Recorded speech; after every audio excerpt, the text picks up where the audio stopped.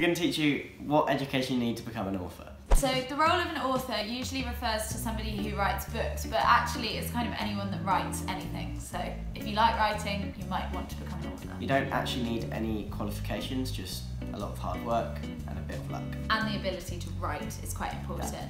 Yeah. Some people, in order to learn how to write really well, might do a creative writing course. So this could be anything from like a degree or a master's to a short course that might be run by a publisher or an acclaimed author. These are kind of different options that you might want to take. You need ideas though and good knowledge of the language you're writing in. Yes, and practice. Practice is really important.